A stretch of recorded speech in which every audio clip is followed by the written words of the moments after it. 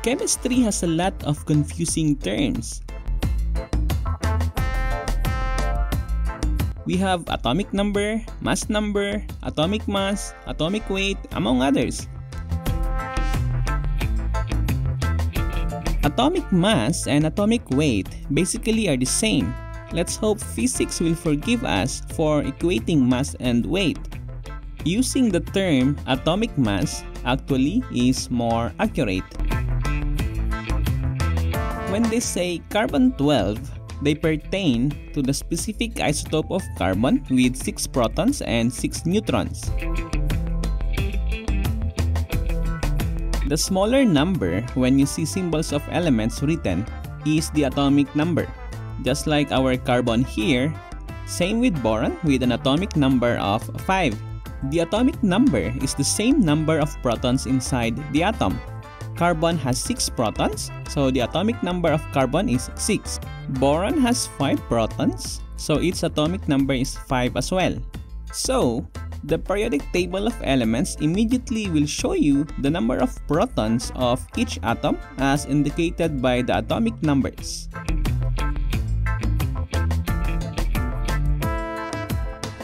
Now let's concentrate with mass number and atomic mass.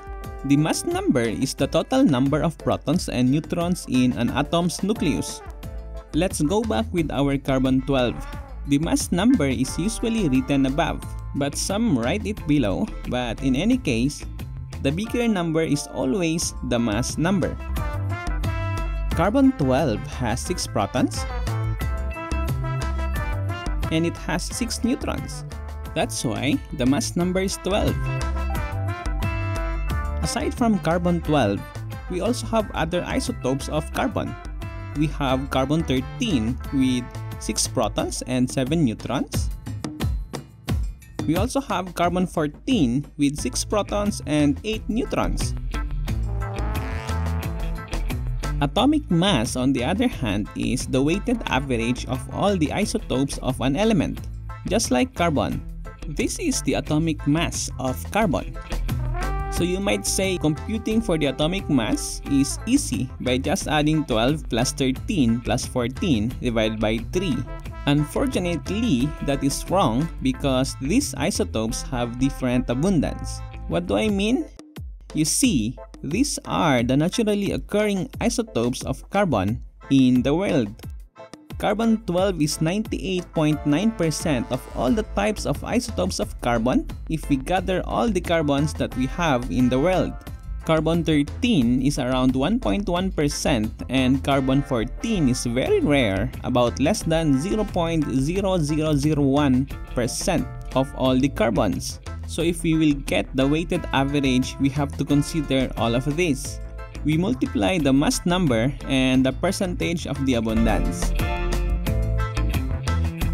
Make sure to transform the percentage to its decimal form, and you can do that by dividing the percentage by 100.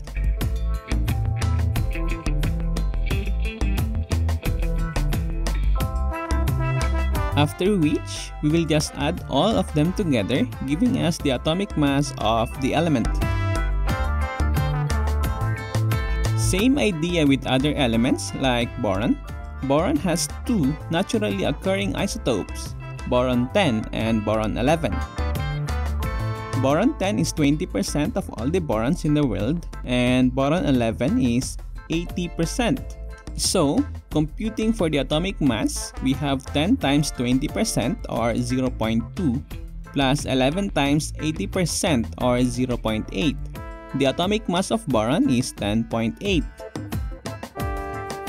We can use atomic mass unit or AMU as the unit for mass number and atomic mass.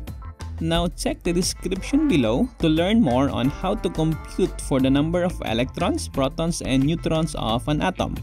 Keep solving and I'll see you again next time.